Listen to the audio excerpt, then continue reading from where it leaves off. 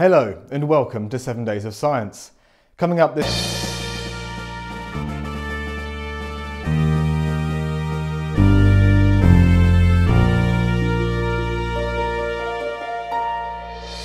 Thanks, Doug.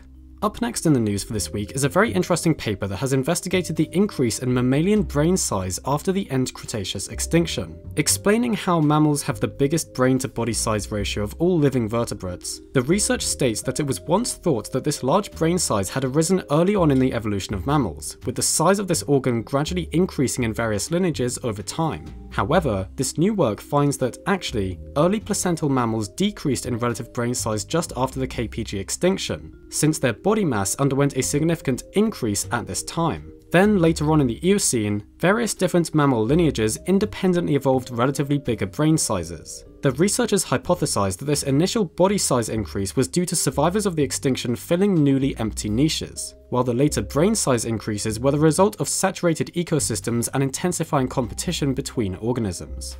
Also in the news is the description of a new sample of exceptionally preserved dinosaur skin from a late Cretaceous aged Edmontosaurus found in Saskatchewan. Skin samples from this hadrosaur have been found before, with so-called mummified specimens preserving almost the entire skin covering of the dinosaur and telling us a lot about the scale structure of the animal. However, this new specimen shows a previously unknown scale type, referred to as corrugated scales. The sample, which likely comes from the pelvic region of the dinosaur, therefore expands the morphological diversity of scales known from Edmontosaurus, as well as demonstrating that there was actually quite a bit of variation in the integument between individuals of this species. Interestingly, this individual is actually significantly smaller than the maximum adult size seen in other Edmontosaurus specimens, even though it was apparently fully grown at the time of death, suggesting variability in adult body sizes too. And finally for this week is the incredibly exciting announcement of the new documentary series Prehistoric Planet.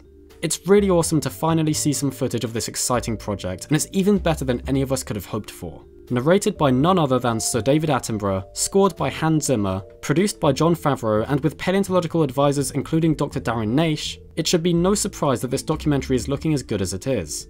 The series is coming to Apple TV Plus and is apparently going to be a week-long event, lasting from the 23rd to 27th of May, and is going to focus on life during the Cretaceous period. From what we've seen so far, the emphasis of this documentary really does seem to be on portraying dinosaurs and other prehistoric organisms as actual real animals just going about their daily lives, something that I'm really looking forward to seeing. The animation also looks absolutely phenomenal, and the attention to detail and efforts to make these animals as accurate as possible according to our current understanding is like nothing I've ever seen before. This series really does seem like it's going to be the sequel to Walking with Dinosaurs that we've all been hoping for since it aired over 20 years ago. I seriously can't wait for it. Go and have a look at the trailers that have been released so far if you haven't already, they look fantastic. Anyway, back to Doug in the studio. Thank you, Ben.